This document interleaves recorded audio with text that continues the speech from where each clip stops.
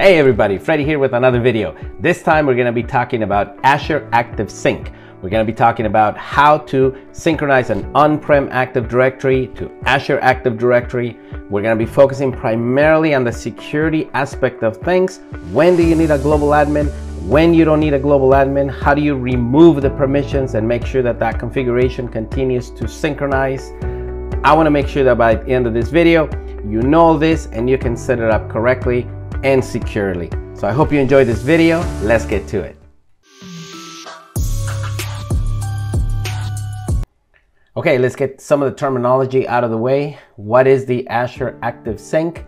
Well, it is used to synchronize an on-prem Active Directory to Azure AD, also known as AAD. Too many A's there. So in this case, for our demo, I'm going to be using botanservices.local, which is the on-prem domain, and I'm going to be synchronizing that to botanservices.com, which is the Azure AD. So the one on the left-hand side is the on-prem, the one on the right-hand side is the Azure or the Cloud AD. So some of the accounts that we're going to need for the preparation is we need 3 accounts. One of them is the AD Sync service account. That one is used to run the sync service on the local server, and is also used to access the SQL database. You can use an external SQL server. If you don't have an external SQL server, don't worry. You can just install the agent. The agent will install its own database. If it's a small Active Directory, that's not a problem. If you're looking at an enterprise, then you might have to implement a SQL solution. However, for the demo, I'm just going to use the local database, so I'm not going to be installing a SQL server. We also need an ADDS. So AD means Active Directory, DS Directory Service. So ADDS connector account. That one is to read and write information from the on-premises AD, and that's how it's going to read the data and it's going to push it to Active Directory in the cloud. Then the third account we're going to use is the Azure AD connector account. That one is used to write information into the Azure AD. So those are the 3 accounts that we're going to need, and I'm going to go through it so you don't have to figure out where they come from. So again, we're going to need a local admin account on the server, and that one is because we need to install an agent on the server. Again, for this server, it can be an existing Active Directory domain controller, or you can install a new server, brand new member server that is joined to the Active Directory, and you can install the agent there, and that can also work as that agent. It's your choice. I'm going to install a brand new server, so you're going to see that in this demo. Then we're going to need an ADDS Enterprise Admin account, and that one is just to read and write the information from the on-prem AD. It's used to create the account that is going to set this thing up. You're not going to use it all the time. Again, this is only for the installation of this system. And then you're also going to need an Azure AD Global Admin account. You're not going to leave it running. This is just a global admin account that is used to create the Azure AD connector account in Azure AD. After that, you can remove the the global admin privileges, and I'll show you how to do that. It is not recommended. You can delete the account, but it's not recommended that you delete it, just in case you need to reinstall it, you need to make changes to this configuration. It's better to leave that account in the Azure AD.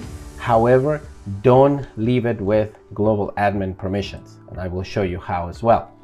So those are the things that we're gonna, as far as the accounts that we need. I'm gonna go through this in the demo. Okay, so let's start with the demo here. What I'm going to do is I'm gonna create 3 accounts. As I mentioned before, we need 3 accounts. We need a local admin account, and the reason we need this account is because we needed to install the agent on the server, and this is the server that I'm going to be using here. Then I also need an enterprise admin account. It doesn't need to be the same account. I just need to have access to one, because that's the one that is going to create the connection to Azure. And I also need access to an Azure Global Admin account because that's the one that is going to create the account in Azure as well. So those are the 3 accounts that I need. So the first thing is I'm going to do is I'm going to create a local admin account. So I'm just going to call it local admin. So local admin and local admin, and create a password.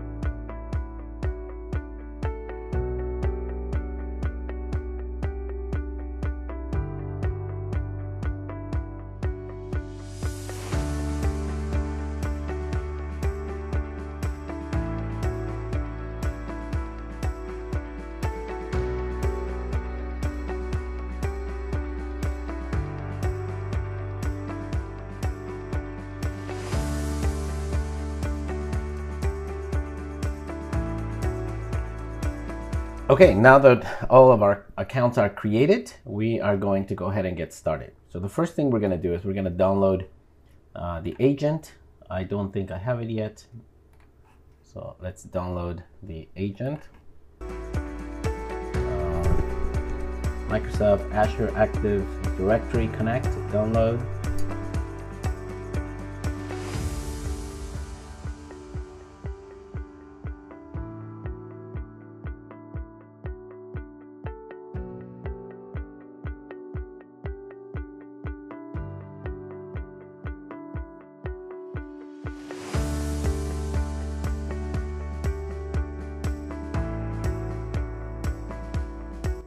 So I am logged in as administrator at the moment, but if you were not logged in as a local administrator, you would log in as a local administrator so you can install the agent.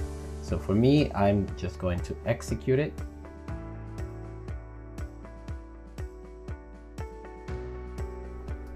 So here is the option that you have. You can use Express settings. If you have only one single Active Directory forest, then you will just automatically, it'll automatically synchronize for you.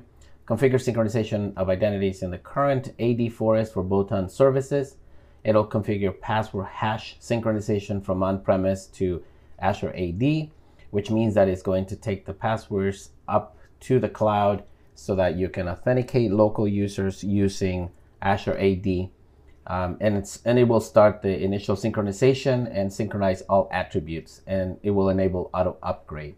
So what I have here, just so that you can see, I have a couple organizational units. I have EMEA, which an EU admin. I have APAC, with Asia admin, and America with US admin. These are the users that I have here. I could have a lot more, but I'm just showing you the ones that I have: EMEA, APAC, US admin, APAC, Asia admin, and US and EMEA admin as well. So what we're gonna see is we're gonna see these users being synchronized to the Active Directory. So as you can see here, I'm showing you what users I have. I have the admin that I created, the sync admin. I have a few F2 bonds. So keep that in mind. So when we do the synchronization, you're going to see more users. Again, we're going to keep track of this. Right now, we have 6 users. Let's move on. Okay, so we are going to do an Express settings. So we're going to say use Express settings, and it's going to install the required components. As it's doing this, the next thing it's going to do is it's going to ask us for the accounts. So enter your Azure AD Global Administrator or Hybrid Identity Administration credentials. So again, this is the Azure AD Global Admin account. So I'm going to use the sync-admin at botanservices.com and enter my password. Again, this is this account here that I created. Actually, it's GA, sorry. -GA. Connecting to Microsoft Online. This is the reason why I said disable the Internet Explorer enhanced security, just because this is going to ask us for a lot of questions if we have it enabled. So let's go ahead and do it.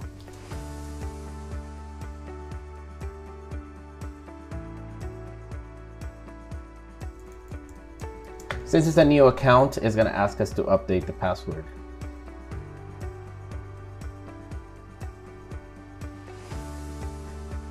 We're going to skip this for 14 days. That's to add MFA, or the multi-factor authentication.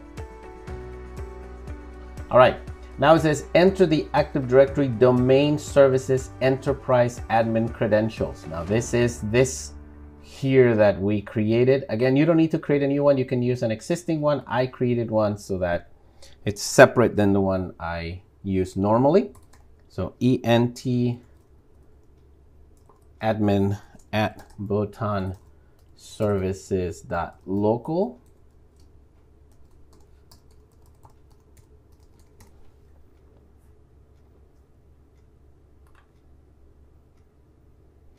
Okay, so it's telling me that the use on-premises credentials should match the ones on the verified. Again, this one is because my domain, my local domain is called botanservices.local, and my Azure Active Directory is called botanservices.com. So it's telling me that the UPNs don't match, which says, okay, fine, continue without matching all UPN. And I'm going to say next and install. And it says start synchronization process when the configuration completes, and that's fine. I want to see that configuration taking place. Again, so what it's doing is it's creating a local SQL instance, because I'm not using a SQL server. So it's creating a local SQL instance to do the synchronization. If you have a big enterprise, you might have to use a separate SQL server. But in this case, this is a small operation, so I'm just using a local instance. So I'm going to speed up the video a little bit just so that we can, we can see this working.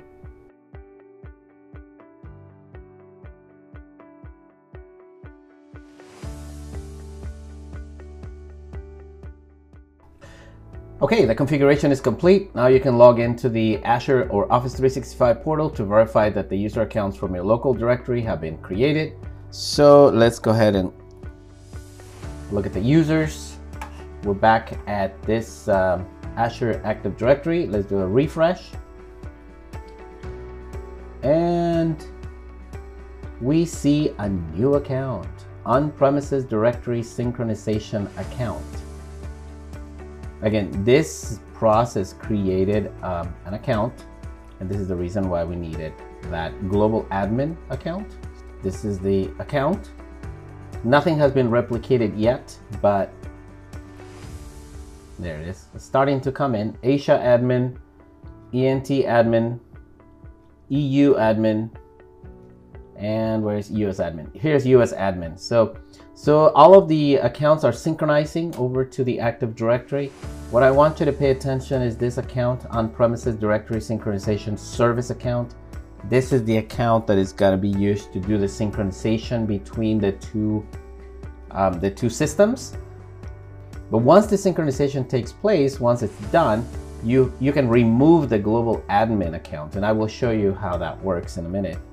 But the synchronization is working, everything is working. If I go back here and I go under my America and I create a new user.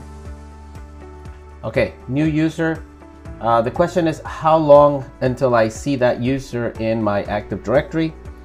The answer to that is typically about 30 minutes when you have this enabled.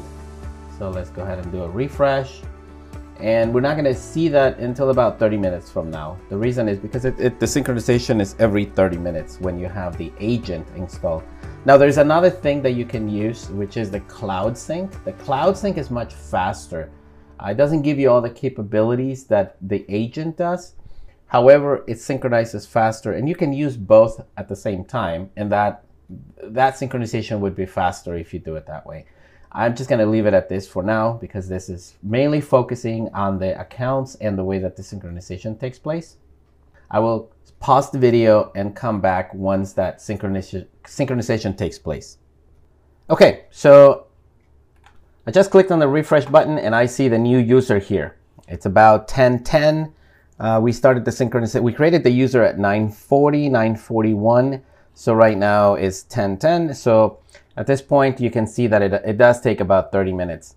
Another thing that we can do is we can go to the Azure AD Connect. If you don't have it in your quick, you can just search for AD Connect.